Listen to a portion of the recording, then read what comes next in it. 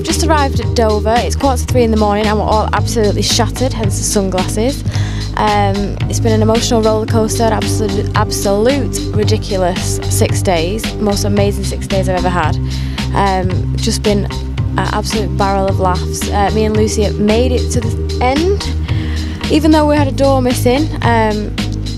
What else? My favourite part of the trip has to be Venice, apart from the water boat incident where we lapped Venice about 3-4 times. And it's just been brilliant. So hopefully see you on 2012 from London to Ibiza. Over and out.